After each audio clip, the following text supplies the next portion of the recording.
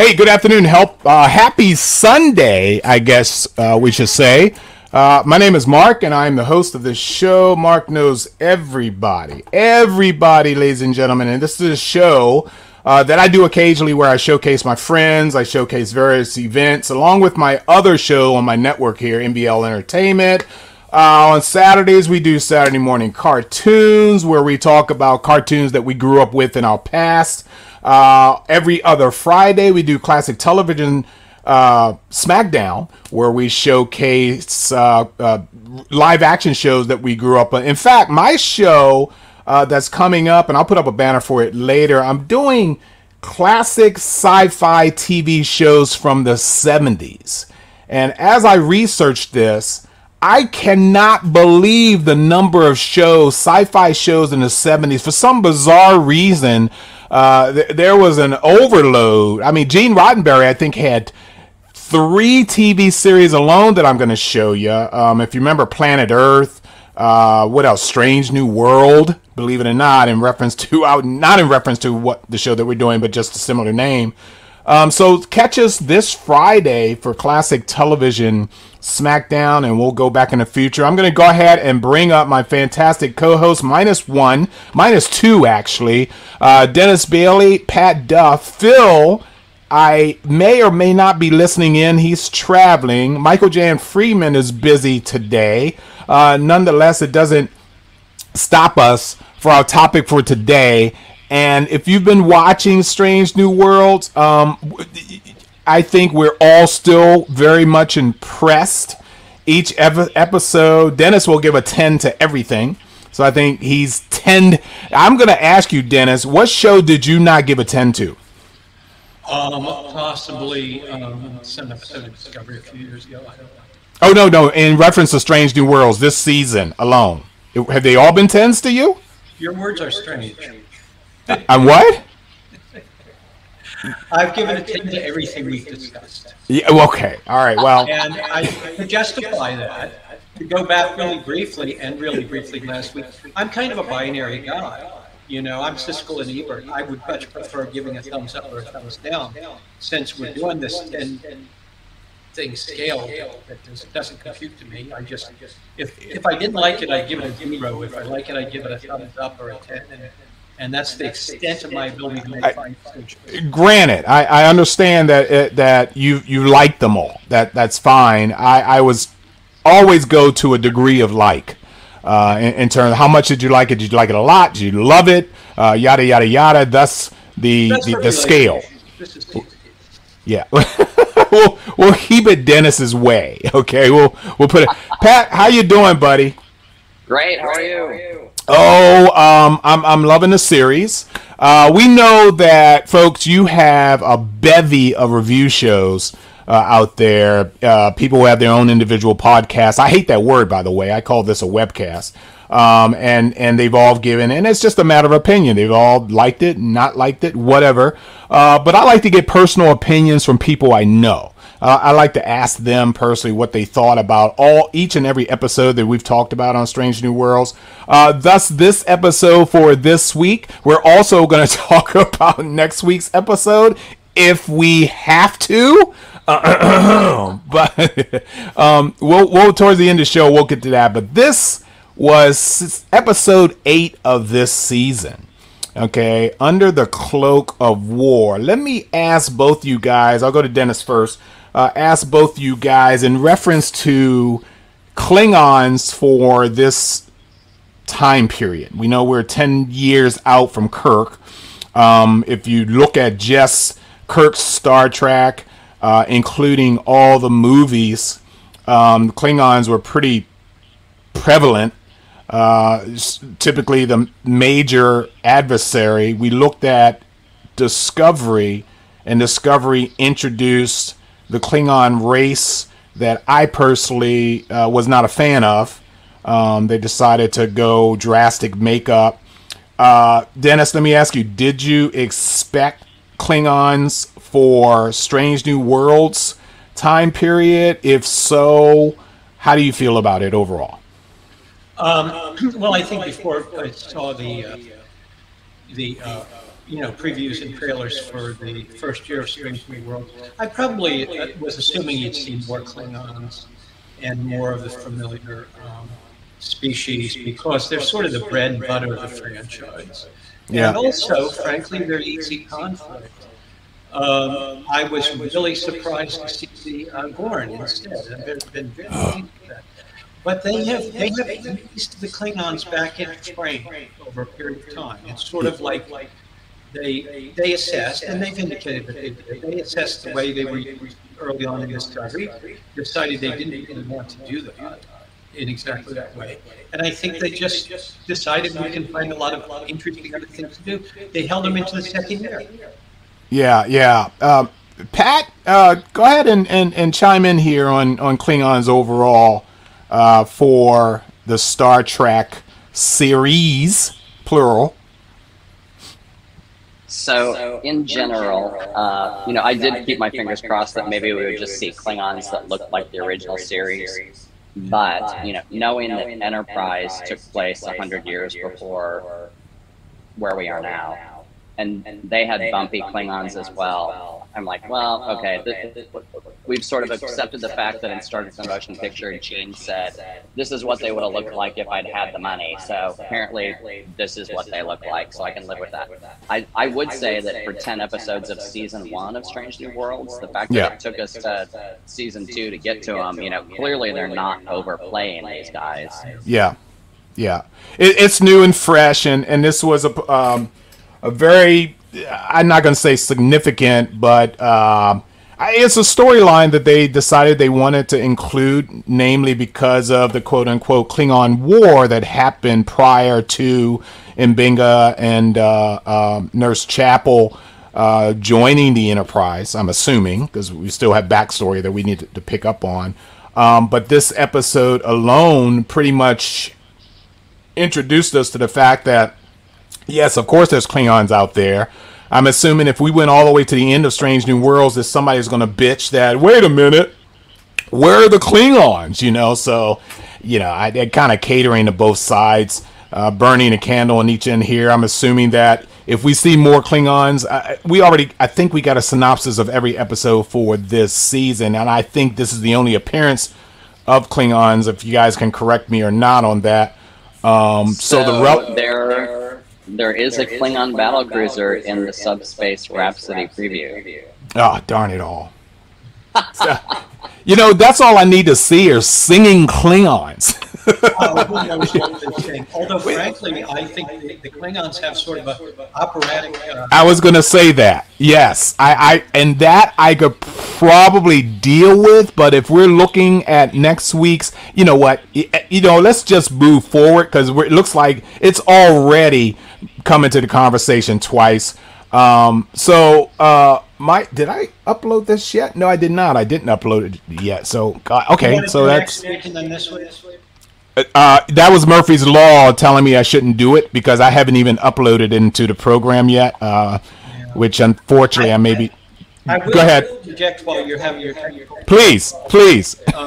I give them a big thumbs up for, when they do the previously on Star Trek, for putting that sequence from the first episode of Discovery into the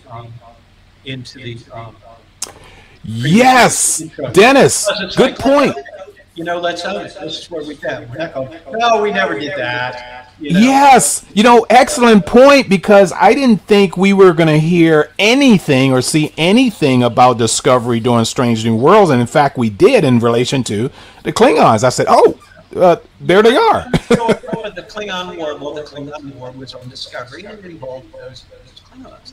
And you just assume the audience does not have a problem following these things, and I don't think the audience does. I think occasionally producers of these things or studios underestimate. Remember the introduction of the Tholians, the Pelosians, the flashback episode, sort of a flashback actually. The episode of Discovery which was built on the Menosky. They started that episode with a flip book version of showing images from the original Star Trek pilot of Jeffrey Hunter and Television. Yeah. And you know, and they did it in a slightly storybook fashion. But basically, they said, yeah, this is it. This is what you remember, you know, and now we're just, they're the same people. Yeah. They're the same people. Yeah, Well, yeah. They did sort of the same Kudos to writer David Perez for saying, hey, you know, we had this Klingon war 2-3 years ago in Discovery, and I can do my PTSD show, and I don't have to make it all up, because it's just there. Yeah. And it's interesting that you said that PTSD show. So obviously, something happened with these two that we were kind of brought up to speed on, and these two I'm referring to, of course, Nurse Chapel and M'Benga. If we go all the way back to TOS, the classic Trek, and remember Dr. M'Benga then only being a added cast member or added script piece for, and that was Galileo 7. Correct me if I'm wrong, that we saw M'Benga for the first time? Was first on Private Little War. Patterns of Private Little War. Private Little War. Private Little War. Which was the original series Vietnam show. Yeah, which is interesting because that was war related, and then we come, you know, really forward here with Strange New Worlds. Kind of, it seems to me that the writers are doing their homework, which is great. Private Little War. Okay, so M'Benga obviously was involved in war. We see the first time for us appearance of Nurse Chapel in this flashback of this war scene, and we're finding a lot more of how much of a badass Nurse Chapel really is. Once as a nurse and twice as a fighter, and of course the oh my God, was it Protocol 10? Protocol 12. Protocol 12. We're seeing the use of this heavily adrenaline drug that these guys use basically to save their life. We saw the Andorian commander who forcibly wanted M'Benga to, you know, install that in all his troops. And now we're seeing, okay, now we know this is like, you know, whatever, giving all of our troops, you know, some cocaine, you know, to fight in our wars. It was a major no-no, you know, morally.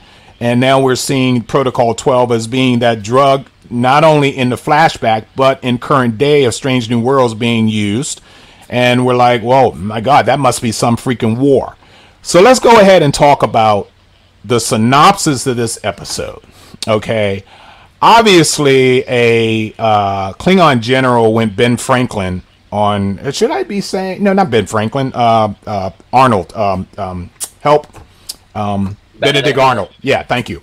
Kind of went Benedict Arnold on his own people by assisting the Starfleet into negotiations of peace. But the backstory on this general was there was a label given to him, the butcher of, what was the name of the planet? Jalal? Help me. Say that again. Jagal. Thank you, sir.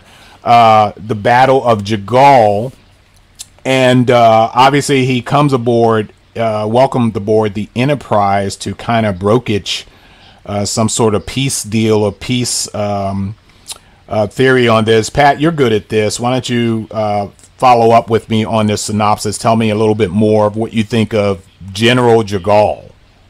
Well, so interestingly, the thing that I thought was the most fascinating about it, and perhaps the best scene in this show, is when M'Benga and whatever we're calling the general, Rahl.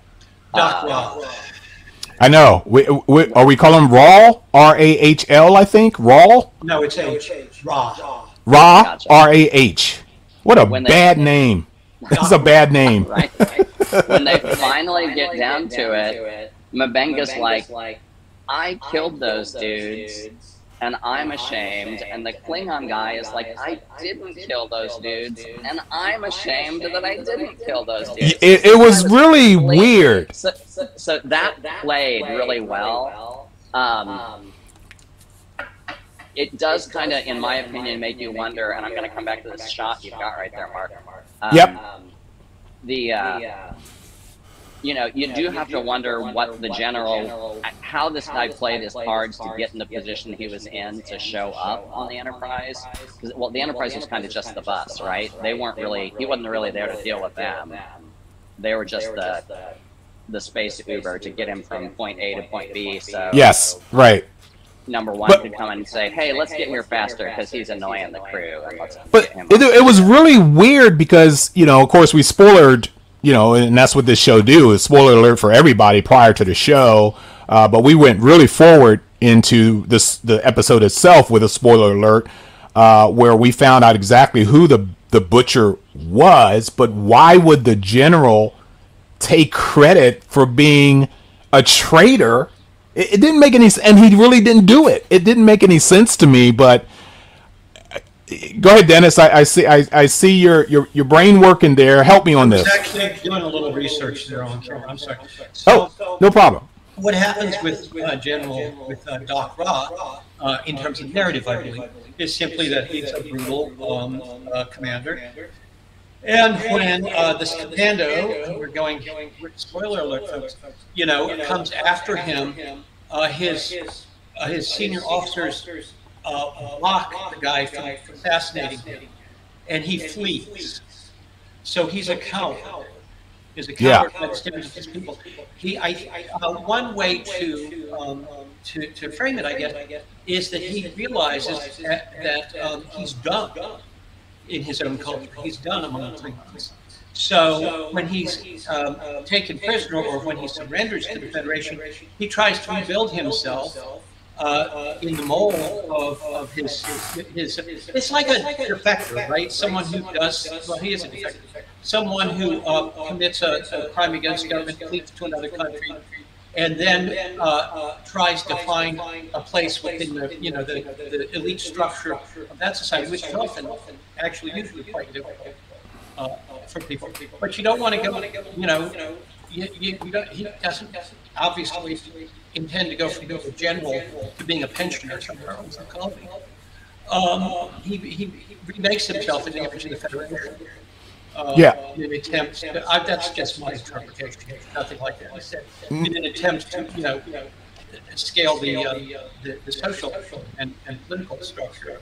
Okay. I think he's absolutely sincere in working for the Federation. I don't think his motives are certainly not altruistic, and I don't think they're particularly noble in any way. He was a member of the elite. He wants to be a member of the elite. And he's working honestly with the Federation at this point, as far as you know. You know what the surprising thing about all of this, that even after the time that he defected to the Starfleet, that he hadn't been assassinated by any other Klingon that's in society at that point. Mm-hmm. I'm surprised he hasn't been taken out. Because there's enough social interaction among Klingons and humans right now for that to make that. It's probably true. I agree. It's probably true. But like assassins doesn't have to be a member of that specific race in order to assassinate you. You know? If you make the Klingons the Russians, you can see how they could get an assassinate to the West. But if you make the Klingons North Koreans, then it gets a little more complicated. Yeah. You know, well, then how adversaries relate together politically. Yeah. Well, then you could hire Orions. I'm thinking Orion could have taken him out or something. Anyway, that's irrelevant. But Pat, I'm going to go to you in a sec. But I'm going to explain my thought pattern on this, like I kind of halfway did before. This Klingon admitted to a war crime that he didn't actually commit, but was committed by, and I'm calling him Mbenga at this point, an assassin and an elite Black Ops soldier. That's another backstory we're going to have to find out about how that happened.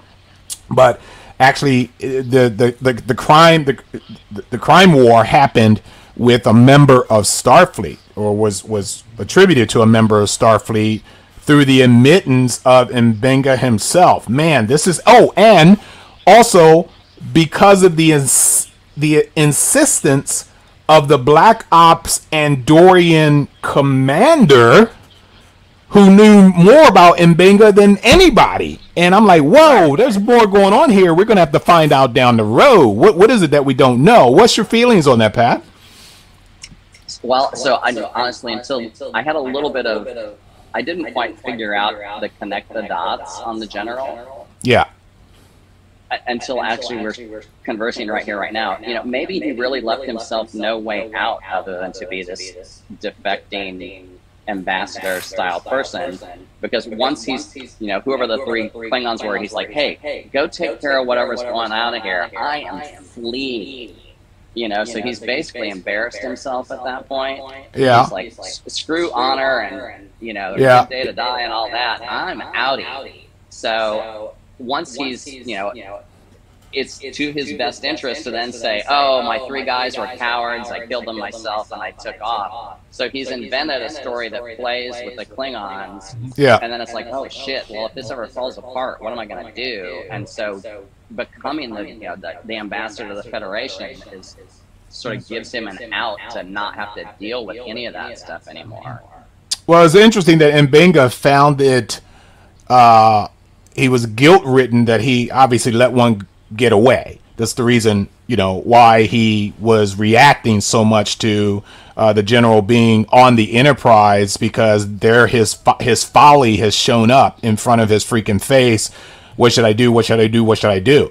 You know, it's almost, and I hate using this analogy, but I can't think of a better, but we did this before, is as if, you know, Hitler escaped, and all of a sudden Hitler shows up for dinner one day, and you were assigned to a mission to kill Hitler, and Hitler's standing there in front of your face, and it's like, what would you do? Would you now, after decades, however long it's been, carry out your mission, complete your mission, shall I say, or allow him to play the role that he's playing now?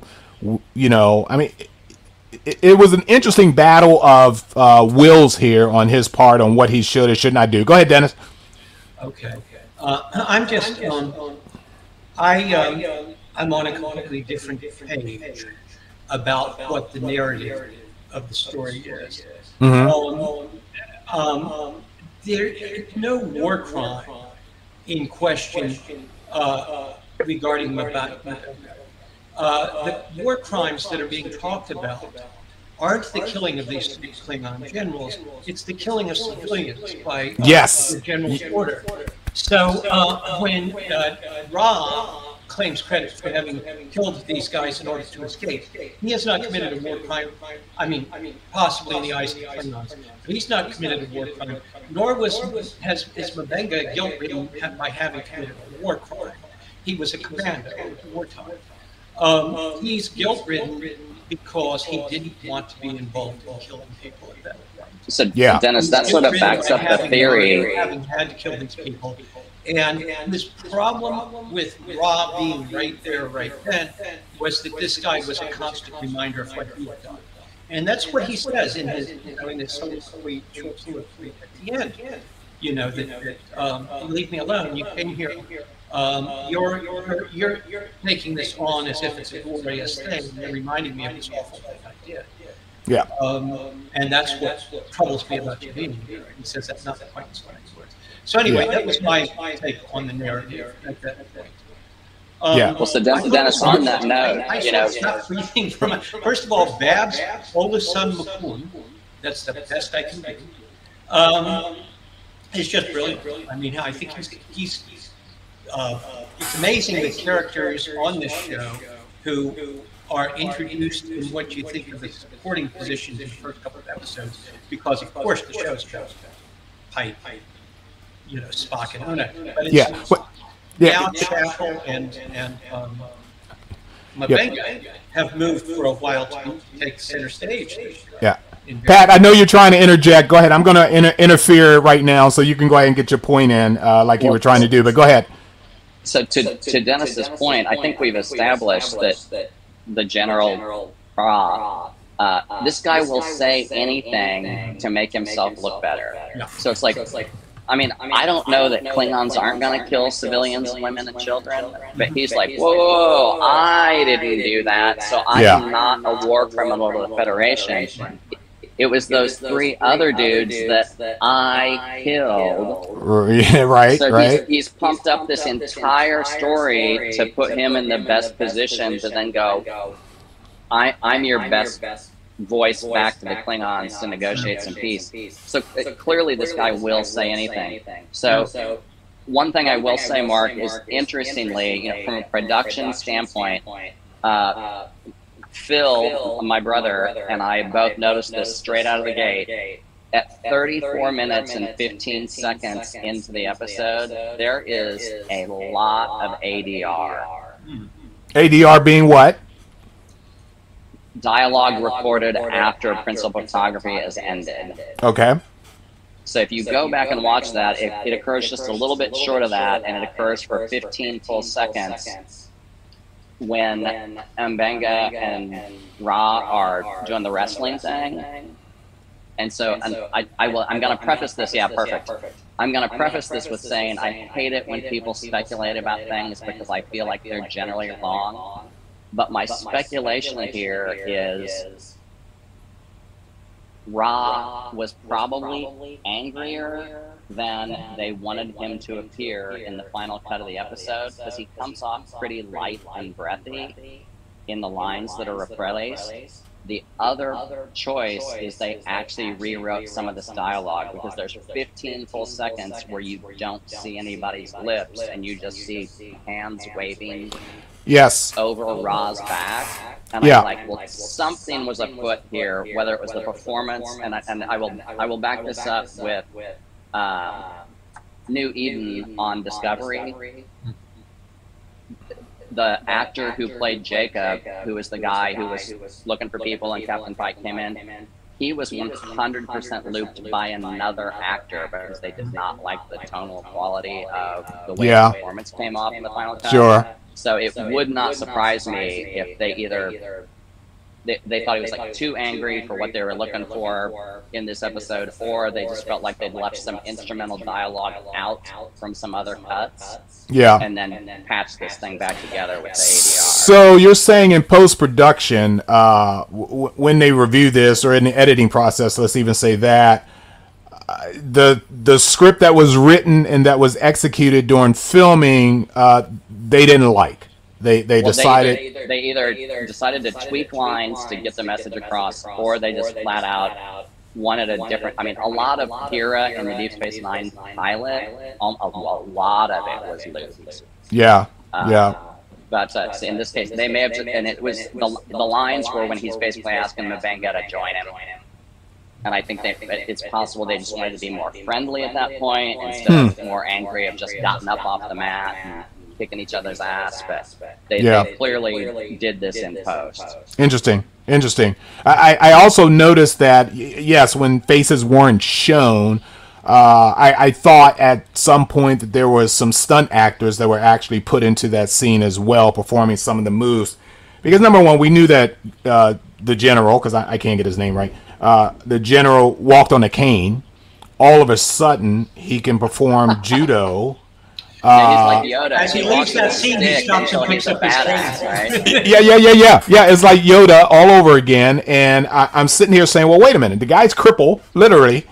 He's crippled, and he can perform judo? How is this possible? Regardless, I don't know why that scene was written like that. To suggest that he was duplicitous. Yeah, and I'm to feign weakness. There may be an advantage.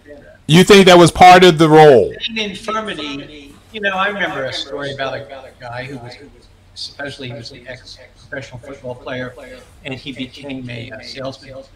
And he found that people that he was going to sell things to were sometimes unnerved by his size. So he developed the habit of cripping and apologizing for his bad knee on entering offices where he was going to sell. And sort of when the guy helped me out before, it helped a lot. Yeah, welcome, Phil, by the way. Thanks for the comment. Stay with us, Phil. If you have any comments about this episode, you are engaged as well. That the general was faking all along. Well, yeah, like I said, Mike just brought up that maybe this is part of his role of being important to Starfleet. Let me ask you guys, moving towards the ending, we're going to come back. Did you in fact think... Before we go to the ending, okay, let's jump back to the beginning. Clint Howard. Oh, wait for it. I going to the ending because I know we still have time. I was going to the ending for a reason, not to end the show with the ending. I wasn't doing that, and we are going to go back to him in a minute. And in fact, I needed time before we talk about him because I'm looking for something on the internet, and you guys keep saying stuff interesting that I'm not having enough time to find what I'm looking for because we can talk to each other while you do that. Oh, you wouldn't do that. In fact, after you alerted me to that looping this morning. Hey, let me do this real quick, okay? Because I gotta get this. It's an earworm right now because we did talk about next week's episode, and I told you guys how I was looking for the. This is not the right one. I'm gonna play this trail. I suppose I did this before, but that did not upload the way it should have. I wonder, that's weird. But let me play this for you guys real quick, okay? Ambassador, it is my honor to welcome you aboard the USS Enterprise. Other Klingons call him the Butcher of Jagal. The Federation believes that everyone deserves a second chance. No, he's pretending. Sometimes you pretend something long enough, it becomes the truth. War doesn't leave you. It can bury itself, but it's always there. All of us have to remember what we love most. We fight for them, but if we don't fight, we don't win.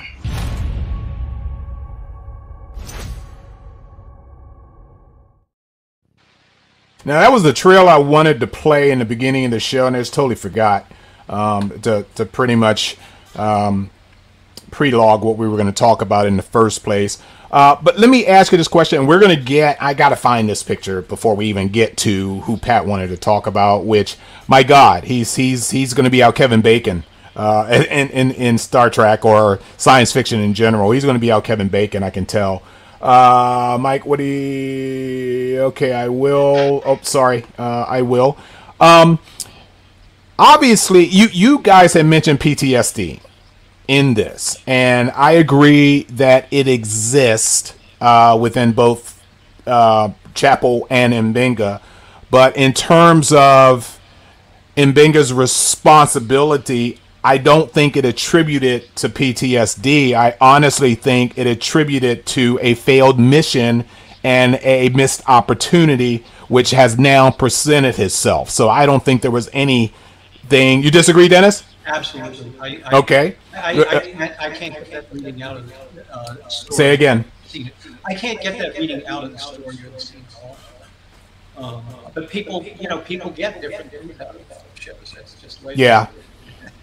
Yeah, I'm not saying the war itself did not present PTSD on M'Benga and Chapel. I'm talking about this specific situation. I think that is whether he acted in a state of mental responsibility or not. Yes, and that's exactly what I'm saying. It was a missed opportunity. Other than to escape. Yeah, yeah. I think for me, I want to separate the PTSD from what he felt was a failed attempt or a failed mission, and that he wanted to finish what he could not finish at the time. I think of PTSD as seriously a mental scenario that's kind of hard to get out of your system, much like this. Like I said, a failed opportunity here, and I think that if he said, my God, this evil man is standing in front of me as we speak, I am in, where's that picture? I am in a meeting with my fellow, oops, that's not it. My fellow people. Well, this is probably a good scene right here, yeah. where Pike picked up that there's something wrong, and obviously, I don't know why he didn't know the backstory of what's wrong with him at the time, even when they're sitting in this meeting discussing about having the general for dinner and on the ship and yada, yada, yada. And clearly, Chapel and M'Benga were disturbed. Oh, by the way, even Ortega, which we knew she fought in a war, which obviously was this war, because she either was expressing her opinions as a soldier or she actually has something to do with this encounter, which I don't think she did. What do you think, guys? I think Ortega knew him from reputation. I don't think she had direct involvement. Personal encounter, you think, or in battle encounter? I think she just knows him from reputation in the war. Yeah. On the other hand, as the viewer, you know, when the general first comes in, we don't know if M'Benga is having a bad reaction just because he's a Klingon. But clearly, as we get through the story, I think we can assume that he's having a bad reaction because he is the Butcher of Jagal. Yes. And he knows he's the guy. Yeah, his reputation preceded him, so obviously everyone who has anything to do with that war, just a soldier in general, knew of this guy's so-called horrific background, which in fact was probably still legit, but had nothing to do with the murder of his own men in retreat for himself, if that made any sense, what I said. Mike is saying, look at that smirk on his face. Well, On whose face? the generals. Oh, yeah. Well, Yeah, that's I'm an interesting bit of editing in the trailer, too, which is that in the preview, they hold on that smirk on his face you know, to emphasize, as if to say, this guy's really oily. But when you watch the actual episode, that's a fleeting moment, and his attention actually seems to be directed at things other than you know, being smug about Ortegas. It's a nice little bit of editing. Hey, Pat, can you explain this clip that you, or this picture right here that you sent me? So the guy on the left is director Jeffrey Bird. And he, early in his industry days, worked with Spike Lee on many things you would recognize. He didn't work on The Wire, did he? He may have worked on The Wire. Okay, I don't know. He's got a pretty lengthy list of credits. Yeah, yeah. Robert Wisdom, who played the general here, is well known for his portrayal of something Bunny. I think it's the Bunny something character in The Wire. Back during back during that time. Was actually is a series based on my city. If you guys didn't know that. No. Yeah, Baltimore. I had a lot of employment in the television industry up there for years. Oh, did you? Yeah, yeah. Actors, crew. I mean, you know, there was quite a film operation in Baltimore, largely because of that show. Yeah, I think I meant to put this clip up. This is the one with. Yeah, he's a little easier to see in that one. Yes, he is. Jeff Bird and Robert Wisdom on this. Let me ask you guys this: overall execution of the role, on terms of Robert Wisdom's character, the general, on this, would you have wanted to see someone more? You remember the Klingon prison warden in Star Trek? Six. Thank you very much. I'm bad on the numbers, better on the titles than anything. Morgan Shepard, I think his name was, that actor's name. He looked more the part of a war criminal that you'd want to track down. I think this guy was a little too friendly. Even more forgiving on our part, us forgiving him, more forgiving on his part. He didn't look like a crusty old Klingon that you wanted to stranglehold, right? Well, and that's what took me a little while to come to, Mark, is I think this guy's really just going to say whatever makes him look best to whoever's in the room that day. Yeah. Yeah, as politicians will do. I will say, as I watched it, I kind of expected him to be a little more Klingon-y and pissed off and, you know, crack open in the scene with M'Benga and the gym. Yeah. But since he didn't, I'm kind of like, well, he's going to change the story for whoever's the audience. Yeah, but I didn't see him too much as the Sly Fox kind of character. I mean, I was really looking, even during this encounter here, I was really looking for the true him to come out. That M'Benga was going to pull that out of him. If I had to role play something like this, I would have said something like, so you've seen behind the veil, have you? Doctor. Let's see what kind of real man you really are. If I had a chance, I would have killed you with my bare hands. None of that wording came out, during that. I did expect that to happen, and it did not. It did not. And it's wonderful that it didn't. Oh, really? You think it's wonderful? Yeah. Absolutely.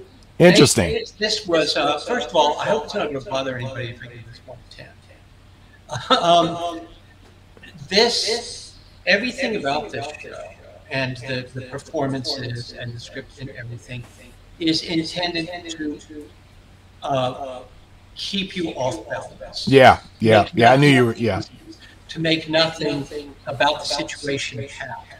What you're talking about, and probably the way I would have done it, is very traditionally melodramatic. There is no behind the mask with Rod, as far as I can tell.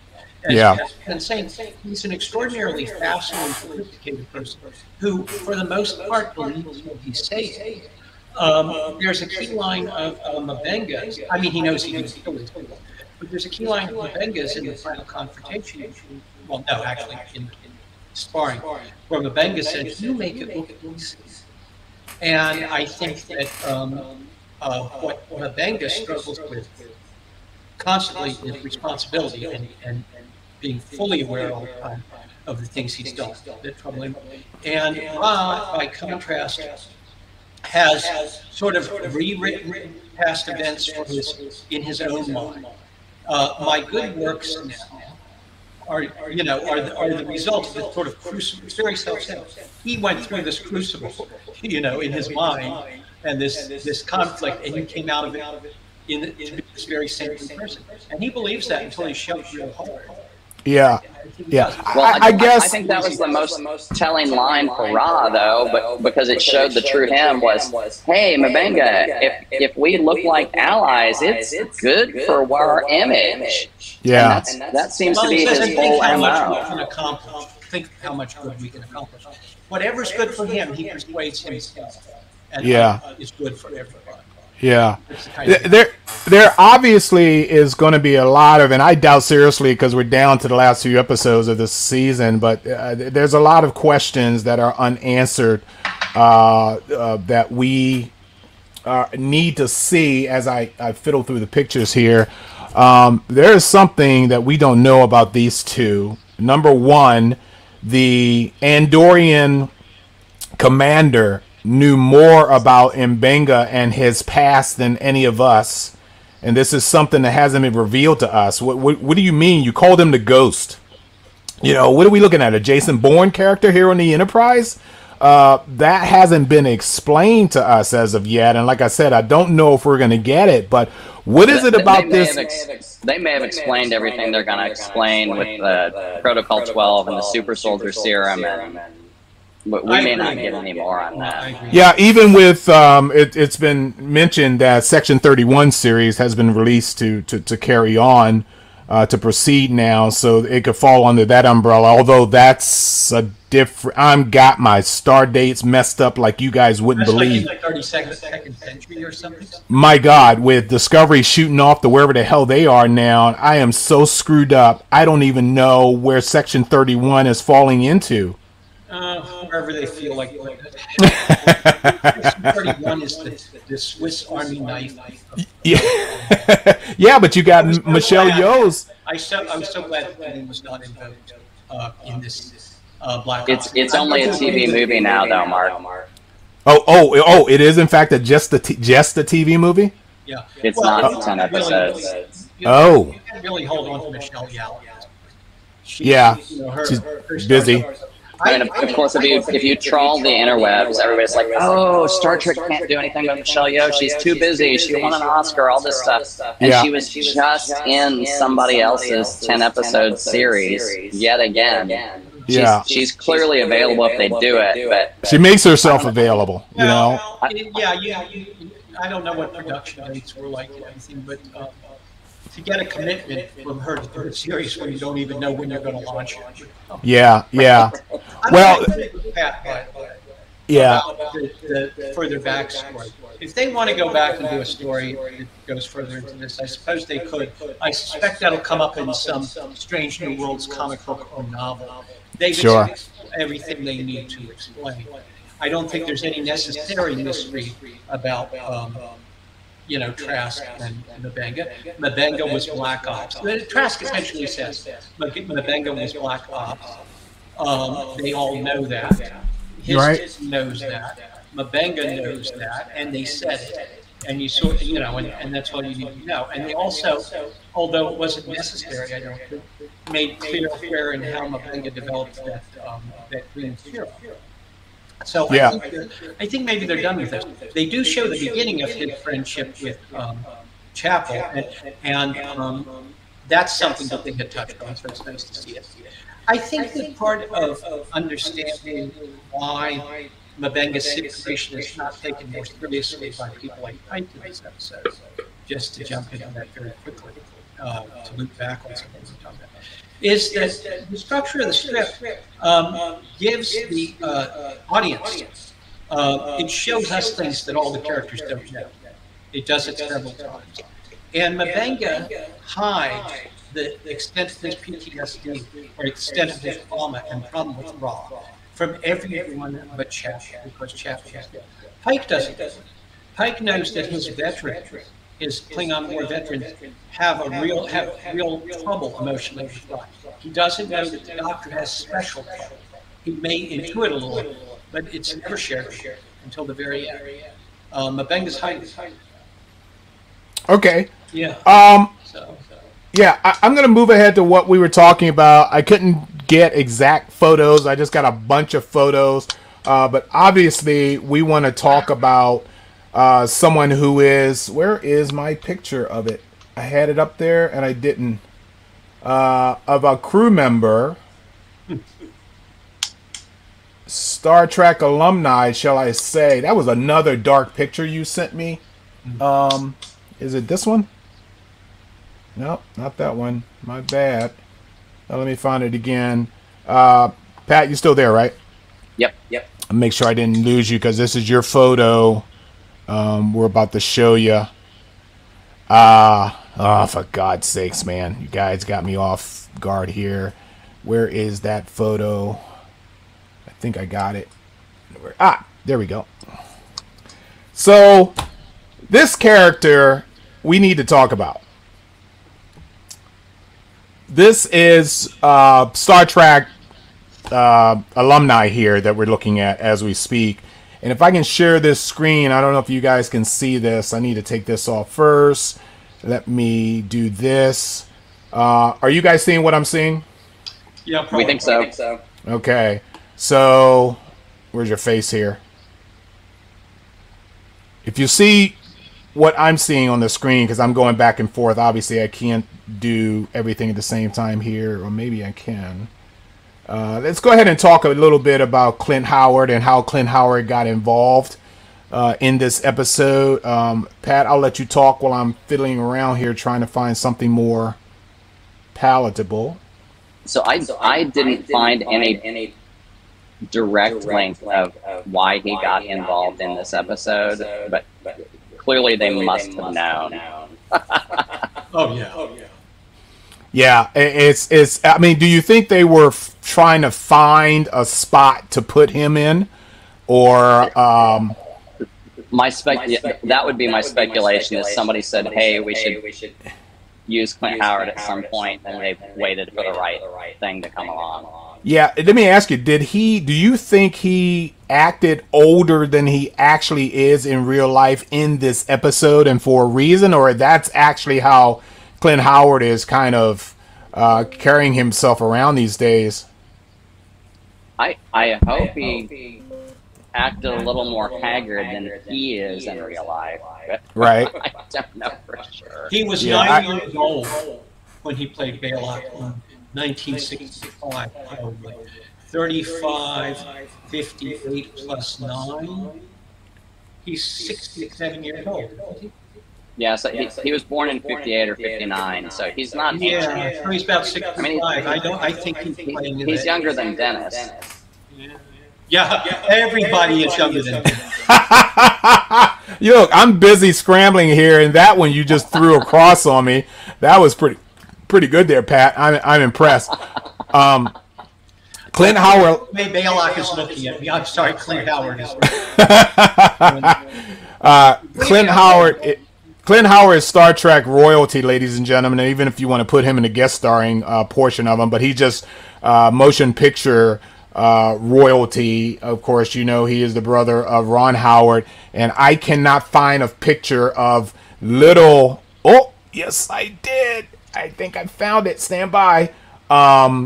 A picture of young Clint Howard. I remember, because I'm a huge Andy Griffin fan, and I remember Andy Griffin episodes as I speak and hustle at the same time here to try to get these pictures up to show you guys. I think I got one here now that I want to show you, because what you're about to see, okay, I got it. Talking about Clint Howard here, and oh, there he is. Is that him? Look at that. That's his dad in real life, Ron Howard, and then Clint Howard.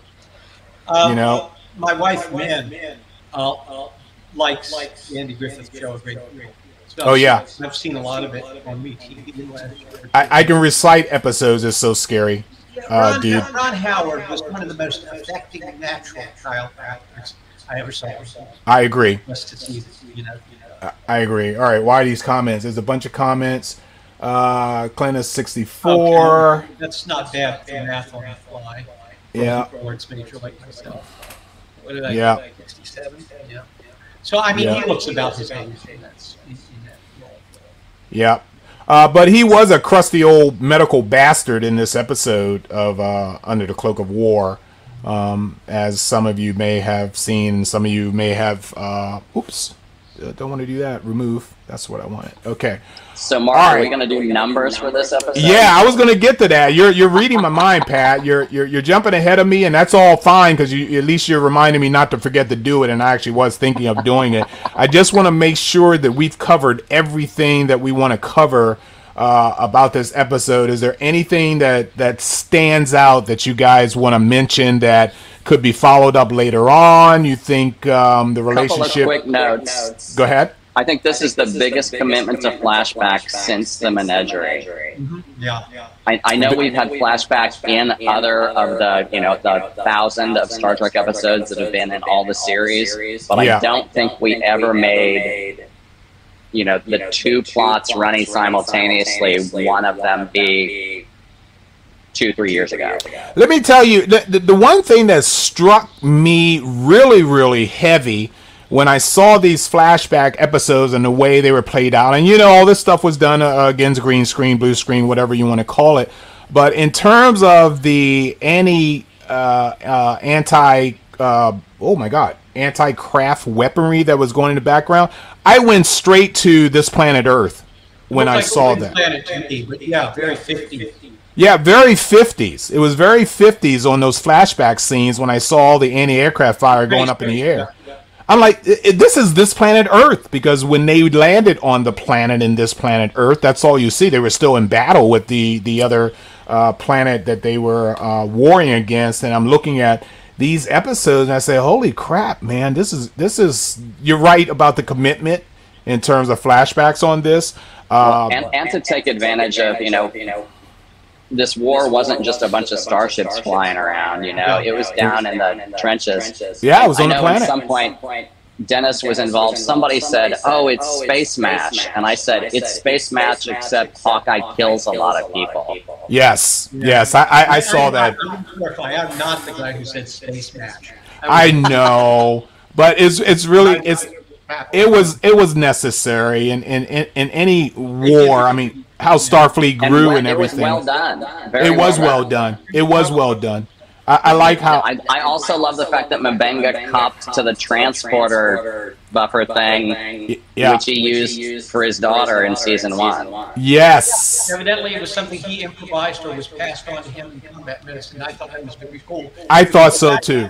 And not mentioned, I like the way they do that. I also like, just once we're talking about small moments or moments like that, I really appreciated after the opening credits, when they first go to the flashback, they go Chagall a few years ago. Yeah, That's the way they do it. It's like they're saying, Gates, we don't need no sense. Yeah, thank you. Fought in the 1990s eugenics for a second time. Yeah, you could see somebody. The Yeah. casualness of it, I enjoyed. Yeah, you can see somebody make note of that. It's like, well, wait a minute. They put the start date of when they were on that planet, and then Yeah, you Kirk know was only. because somebody thinks that. It was great. It was fantastic. All right. The only thing I would like to mention about this episode, in terms of things we might come back to in another conversation, is, well, first of all, what Pat said, the shooting, and you mentioned the direction in the shooting and the tight angle, very different. I wish we had time to talk more about the ambiguity of the final scene in Pillow, because I think that's central to the story. Yeah. They don't give you, they give you enough evidence to come to different conclusions if you choose. I think they had something in mind for reading the interviews. I think they had something in mind in terms of how it went down. But they said they cut it several ways for the, for the producers. And they finally settled on the "you don't know what happened" version. Well, I'm glad you brought that up, and I had forgotten about it already, but I'm not sure I'm a fan of how it ended. That was a criminal act that was performed on the on a Federation starship, and everybody accepted the explanation of I was attacked first. Okay. Well, it's going to be an inquiry. Well, yes, he did mention that. He did mention that there's going to be an inquiry, but my God, how could that have come about? I understand it's kill or be killed scenario, and I'm sure that happens even in modern day life as it is. No witnesses around, but you're not going to wait for a witness to show up to see that you're doing this in self-defense. I get it. I totally get it, but I'm not sure. I don't know. I understand that. Spock steals the Federation starship twice and still gets his pension. Well, well, that's not murder, though. I think it's Murder different. is a very specific word. I'm seeing murder thrown around a lot. Yeah, I'm not sure that Murder is a legal definition. Yeah. Okay, Pat. Let's go to you. How did you feel about the way this ended? Well, I was surprised, and I think that comes from the fact that the guy is a doctor, even though we did the super soldier thing in the first episode, and he kicked ass on a bunch of Klingons. But I'll tell you what did come to my mind was Duras in The Next Generation. Because when Worf killed Duras, he takes that final blow, and I thought, oh my God, we're just going to cut down, and we're going to see that Worf has spared his life, and he's just fine, and he wasn't. And I was like, whoa! Yeah. Get to this point. Yeah. But they did. So, I mean, I believe it is possible for this character to have done what he did. I'm not going to try to decide whether it was the right decision or not. So Mike wants to cop out to this. Well, I think Mike has got his tongue a little bit in the teeth. Okay. A general, a seasoned warrior. As told by Dr. Mabenga. Look. They tell you not to run with scissors, so obviously the general ran with the knife and like, oops, my bad. The general was cleaning his gun. Yeah, he was cleaning his gun. Something that we might come back to at another time. Is the way that I think this series is contextualizing a lot of the original Star Trek. I don't know that they need to do it, beyond what you're thinking about this week. But you can watch those shows now and see a kind of a different world based on particularly episodes like this. And maybe we want to talk about that another time. But I think really an episode like this affects. If you want to go watch Errand of Mercy now, I think you can see those people in a very different environment than we thought about that. That is a post-war world. Of the original series. In the same way that the early 60s, when these people were creating Star Trek, was a post-World War II world. So it's kind of a nice season there. Yeah. Well, we are gonna do a season recap, show. just so we can follow through on a quick recap of the entire season episodes. Oh, I didn't get my number out. What? I know. We're going there. Okay, Pat, what's your score for this episode? 9. A 9. Okay, Dennis? And I'm going to caveat that with... You know, my mother told me to save myself, and I didn't listen to her then, and I'm not sorry. So I've got as many 10s as I need. Oh, good God. Come on. It's a 10 for me. I don't know why I wouldn't give it that. I have yet to see an episode of the series where my complaints were more than this. Yeah, well... They just hit us out of the park every week. And something I absolutely love, and I know we've all said this before on this show, you do not know from this week's episode exactly what you're going to get in next week's episode. Yeah. You know, it's not like another episode of TNG or anything. So I guess that helps you segue into your next topic. So you're not going to give us other than the 10. You're not going to give us any other number. And Pat, you were gonna segue, or you want to add to that score you just said. Through no fault of this episode, I think being very good. I just don't feel like the ones I've given 10s to. I just don't know that I'm going to rewatch this one a lot. Well, I don't think I'm gonna rewatch it again. My score is a 8.5 on this episode, only because I explained of what I didn't accept. I don't like the fact he got away with it. I don't think this general was as insidious enough for me to think that he was, he wasn't a coward in the field, but yet he did things prior to that to gain him a reputation. And I didn't see that reputation at all when he was, even alone with Mbenga. So 8.5 is probably the most that I can give it. That's fine. I am so sorry that I have to torture the audience with next week's episode.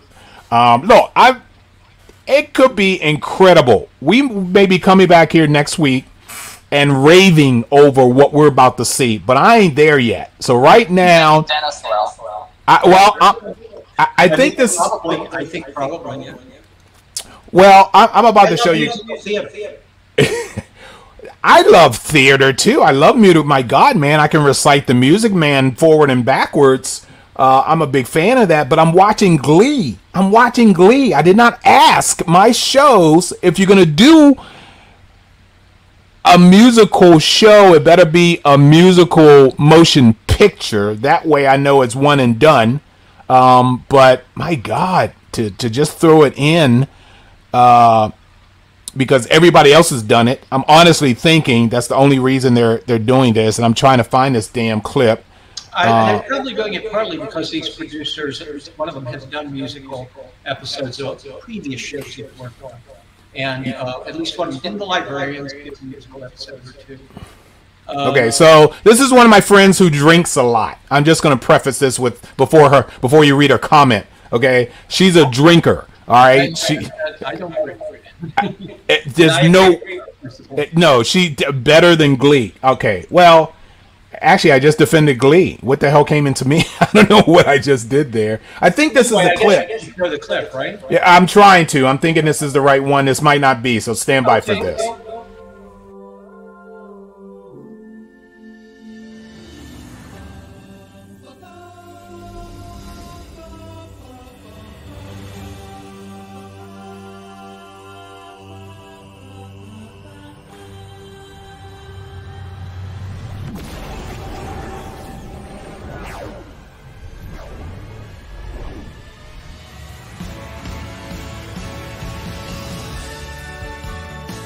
Celebrate with song.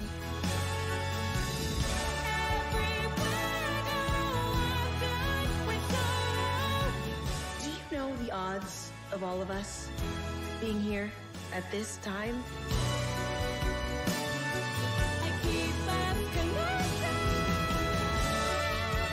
It's improbable. And yet,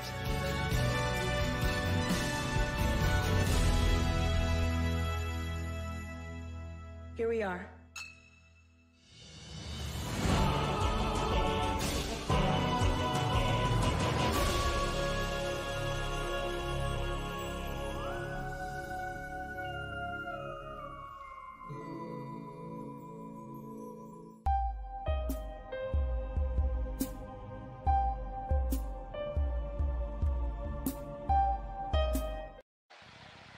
frozen. It's frozen, I tell you.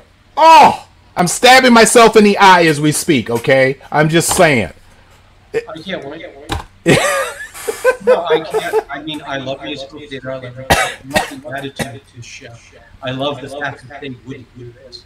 I think that this, everything about this show, this series, is a big departure from the sort of scant that the people producing these shows have taken since the 80s.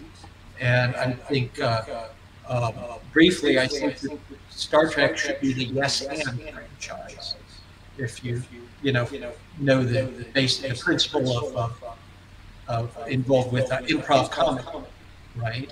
Which is that no matter what the previous person in the sketch launches, throws into the mix, you don't back off it. You don't change direction. You go, yes, and saying, let's do a musical, yes, and.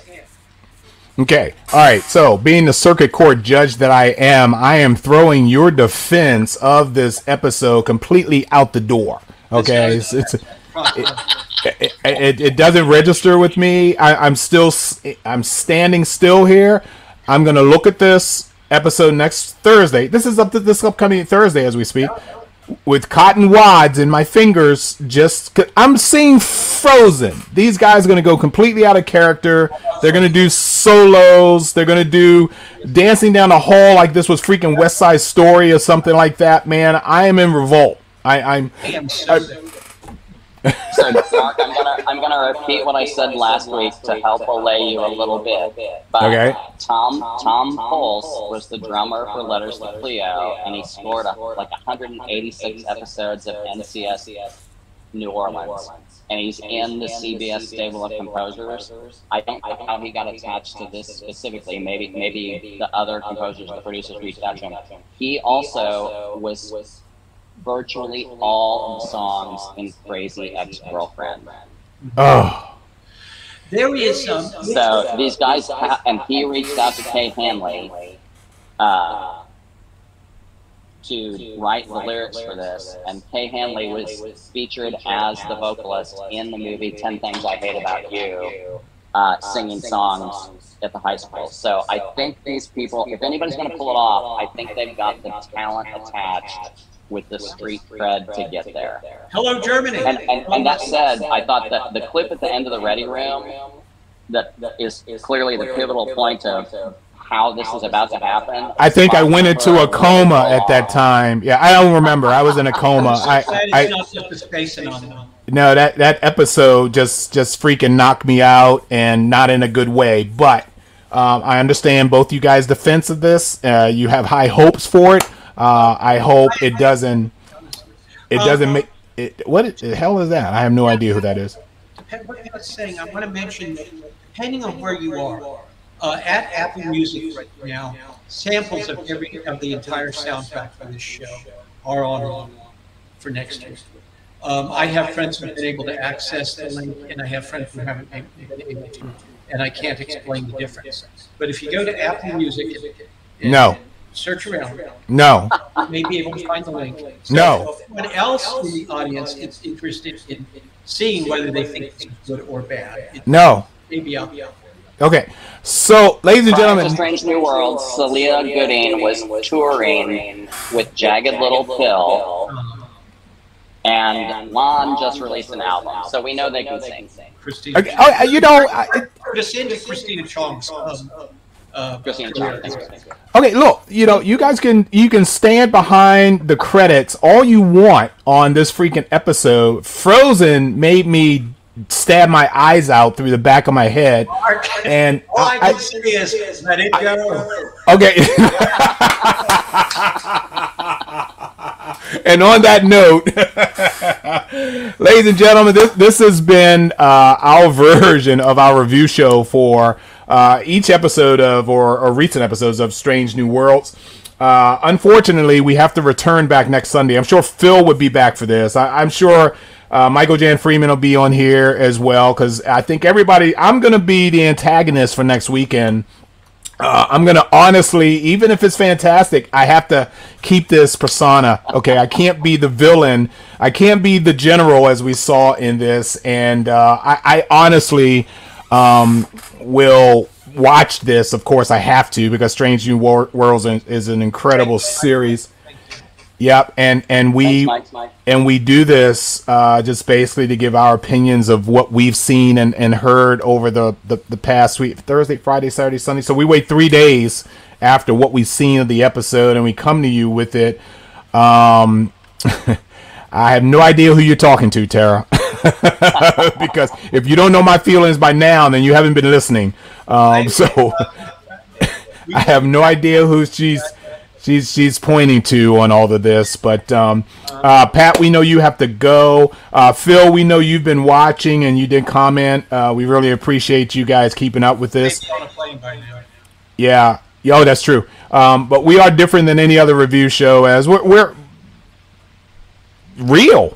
I mean, we're real, and